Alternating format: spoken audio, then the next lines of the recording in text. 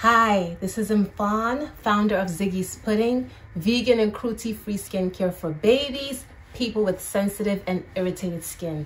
Today I want to talk to you about the soak and seal method.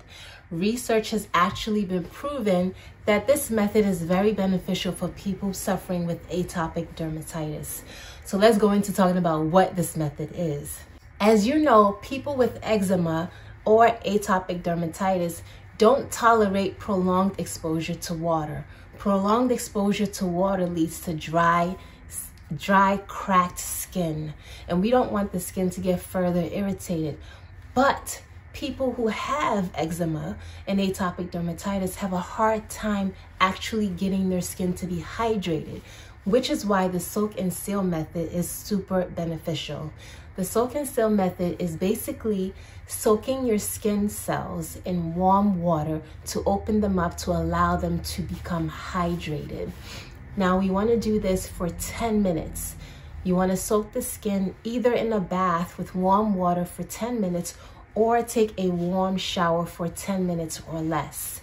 Soaking the skin for that time allows the skin cells to get the water that it needs to increase its water retaining capacity, therefore promoting healing and hydration on the skin. Now here's the other part. After soaking the skin for up to 10 minutes or less, you want to immediately seal the skin with a moisturizer.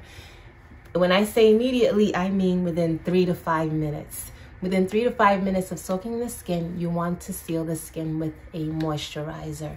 We recommend using our baby body butter because it has shea butter, which has skin protective properties, cocoa butter, which is a high in antioxidant and also has skin sealing and skin protective properties, as well as other beneficial oils like avocado oil, jojoba oil, tamanu oil. And these oils are high in antioxidants, high in omega fatty acids, and high in vitamins and minerals, which your skin actually needs to help promote healing.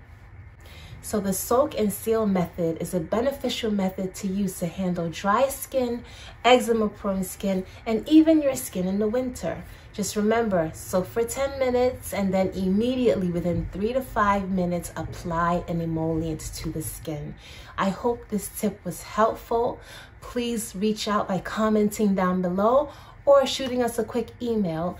Check the description box down below for our website, for our blog, and more information on the skincare products that I mentioned today, right on ziggy'spudding.com.